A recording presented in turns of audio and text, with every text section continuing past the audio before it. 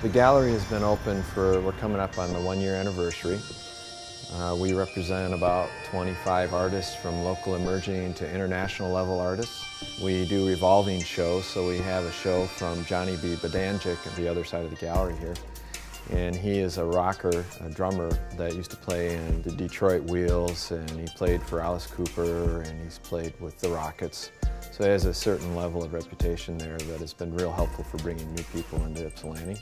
We also have a lot of Austins in here. We have 5 Austin family members, which I think is rather unique. Well, my personal artwork, I work in multimedia. Public art is what I've been nationally published for. There's no question I work primarily abstract expressionism.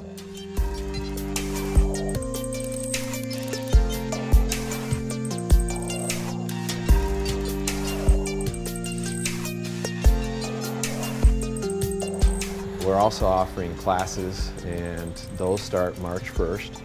We have everything from portfolio development to ceramic classes, painting classes, kids' birthday type classes, and so from multiple levels we want to engage people. We are trying to teach people to be creative, not necessarily to be restricted to making an object.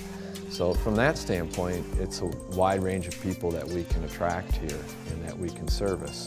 Not just the budding and aspiring artists, but also the corporate individual who would like to have more creative problem solving that they can apply to their daily career choice. You know, Ypsilanti is really in some exciting times. I would say in the last maybe 1.5 to 2 years, I feel personally some dramatic changes that drew us to the area.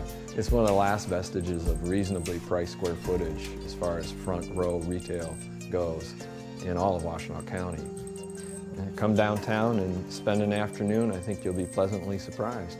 There's a lot to do. There's art galleries, our South in Riverside, for example. There's events down here. There's music in the evening. We have a great, vibrant nighttime community.